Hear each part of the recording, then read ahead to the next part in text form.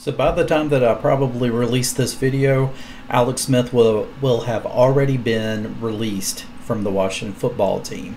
It was announced yesterday that Alex Smith and the Washington football team are planning to part ways this week.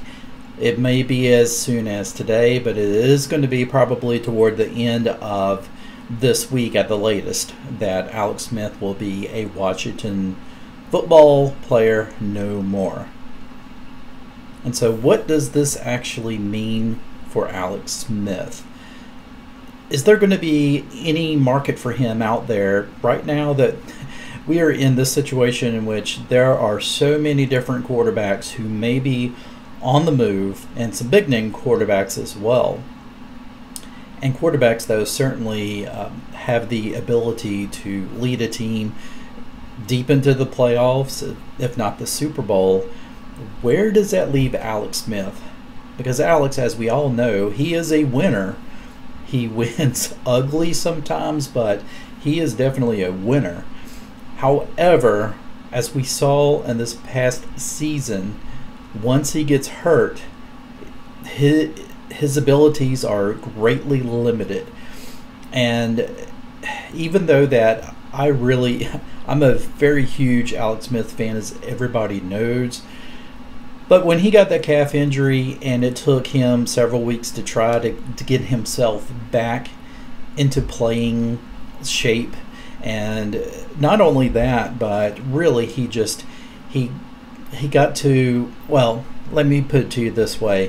When he actually got back on the field, you can tell that he was not healthy.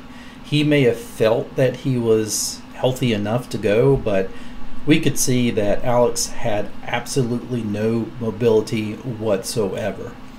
And it just seems to be, in this day and age in the NFL, your quarterback has to have some wheels on him. Because if not, he is going to get sacked more times than not. Now, you do look at guys like Tom Brady, who obviously Tom Brady has never really been a mobile quarterback, but he has always had not the ability, but he has always had the luxury of being behind a pretty good offensive line. And the Tampa Bay Buccaneers offensive line, especially as the season kind of progressed, got much better. And I mean, you could actually see when Tom Brady, when he was getting pressure, the Bucs were losing games. But when he was having all the time in the world to pass the ball, to complete passes, then the Bucs were basically winning. I mean, it's night and day. But for guys like Tom Brady, then yeah, certainly you have to put him behind a good offensive line. But let's face it, not every offensive line in the NFL is going to be like a Pro Bowl type of offensive line. They're not going to be stout like the Hogs. You know, they're not going to be as successful as what we saw back in the 80s with the Redskins. So having said that, you really do need to have a quarterback who has escapability, who can move within the pocket, but who can also scramble if he needs to and be able to make passes on the run. And Alex Smith was exactly like that before his injury. And after that, he really didn't have that escapability as much anymore.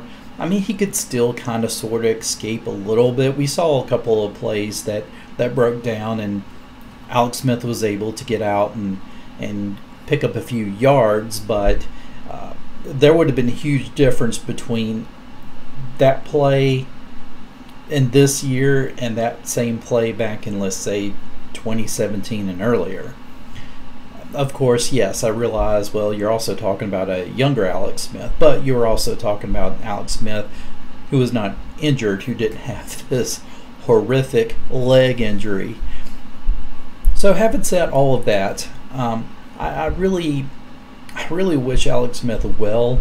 As you guys know, and I've said it in past videos, I have always been a huge fan of Alex Smith. I always felt that he was one of those underrated quarterbacks who, it seemed like whenever he finally really started to get things going, then it's like the rug would get pulled out from under him. You know, I mean, we're talking about those years that he went through some bad coaching in San Francisco.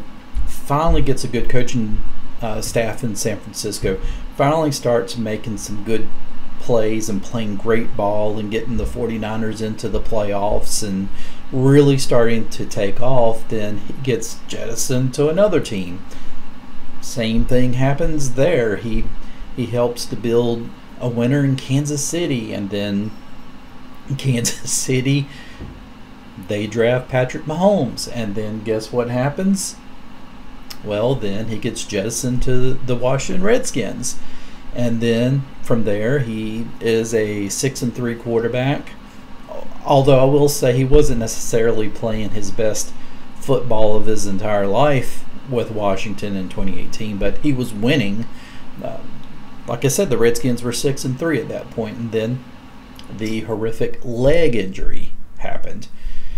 So, having said all of that, Alex Smith, he has been a warrior and a battle-tested quarterback throughout his entire career. And,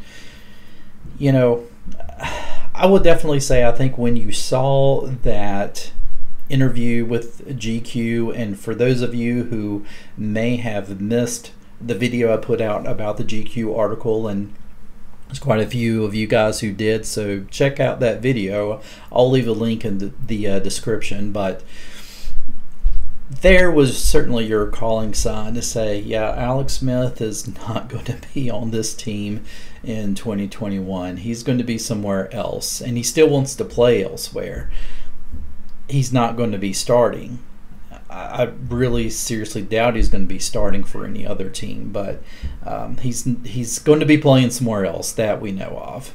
So what does that mean for Washington? Well, certainly for one thing, on the business side of all of this, Washington is going to save a little over $14 million by cutting Alex Smith. And I really thought that when I looked at the cap numbers and all that, I was wrong. I thought that they would save more if they cut him after June, but obviously that wasn't the case.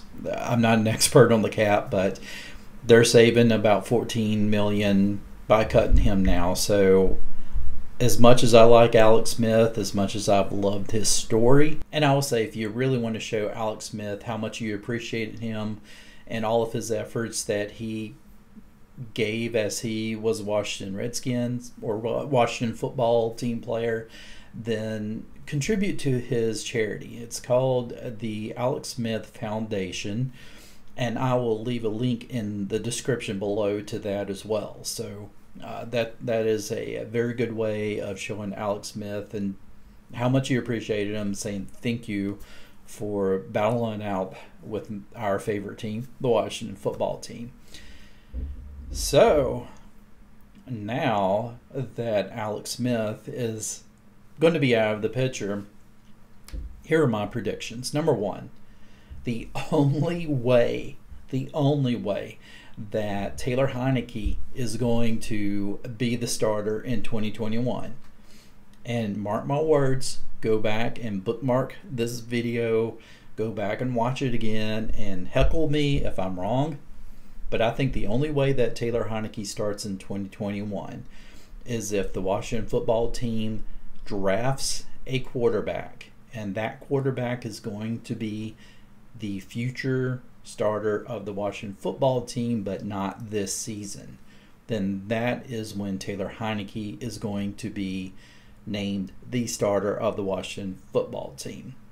However, if Washington decides to go out in free agency, even if they do wind up also drafting a quarterback, if they go out in free agency and they pick up a quarterback in free agency, they are probably not going to pick up a bridge quarterback in a sense of somebody who can just kind of keep the wheels on the car. They're going to want someone who can compete, who can get this team an NFC East championship, who can get this team back into the playoffs and get some playoff wins. Because let me tell you, Ron Rivera, and really honestly any other coach, but Ron Rivera should not be looking at this as in, this past season was a fluke. He's going to be looking at, okay, we were 7-9 this past season. We got into the playoffs. We were NFC East champions, but we need to up that. We need to up our game. We need to have a better record. We need to also continue to try to repeat as NFC East champions, and we need to definitely get into the playoffs and win a playoff game. And so he's going to be looking for a quarterback who has that ability to do that. So, my last video about Ryan Fitzpatrick, I still feel like, yes, it makes sense. And it would make sense because I feel like if we are drafting a quarterback, Ryan Fitzpatrick can win you some ball games, and he can make plays. If Alex Smith had not been injured, then I would have probably said, well, you're still drafting a quarterback, but you stick with Alex Smith. But the case is, as it stands now, that's where I think Fitzpatrick would be great. But he's a bridge quarterback. So I think that what would happen is you would be looking at a quarterback who can not only start in 2021, but maybe far beyond that. Maybe not too far beyond that, because if you're drafting a quarterback in the first round, you're going to expect him to take over the reins within the next year or two at least. So maybe I'm contradicting myself because I'm saying we're not going to get a bridge quarterback, but yet we are if we're drafting as well, right? So I realize that doesn't make as much of sense as I thought it was going to make, but hear me out. If something happens and the Washington football team does not get their quarterback in the draft, then I think what they're doing right now, I think they're waiting on what's going to happen with the Raiders and Marcus Mariota. You may have heard other YouTubers say the same thing, but the Raiders are finding out that there is not that big of a market for Marcus Mariota as what they thought they were. And just the simple case in point is the fact that the Raiders are in not so great shape with the cap. And so they are not going to be able to play hardball with anybody with Marcus Mariota. Chances are what's going to happen is they're either going to have to wind up cutting him right out in the next few days, or if they are able to hang on to him and they can't move him in free agency, they may be able to go back and accept a much lower draft pick than what they were hoping to get initially. And I have a feeling that's what's going to happen. And having said that, I think that's what the Washington football team may be waiting on. They may be waiting on the Raiders to kind of break and say, here you go. Here's a ham and cheese sandwich. We'll take that. Here you go with Marcus Mariota. Before, though, I did say something about Marcus Mariota's contract. And I believe I'd stated somewhere where basically his contract would double if he started. So you would want to negotiate that. I did have a comment in the comment section about why we have, such a great salary cap. We got plenty of room. We got the money. Why do we even need to worry about renegotiating his contract? Well, just the simple case in point is the fact that we still have other holes to fill. And if we're able to go and bring in like an all-pro tackle, or to get some more help within the secondary around the safeties and stuff like that, you don't want to just go on and overspend for players. That is the biggest thing. And I really believe that, I don't know, right now I feel like you renegotiate that contract with Marcus Mariota. That is my opinion. I think that's something that the football team would do. I think that's what any other team would do.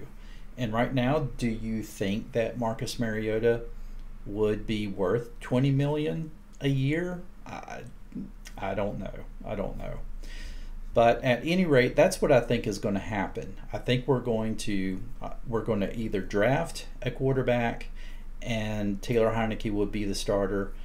But I really think what's going to happen is we're going to get a quarterback in free agency that's a veteran, and we're still going to draft a quarterback.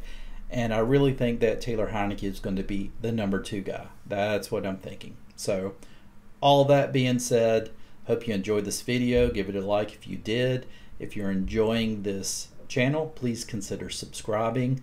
I've got a lot more great content coming your way, and you guys have a great day.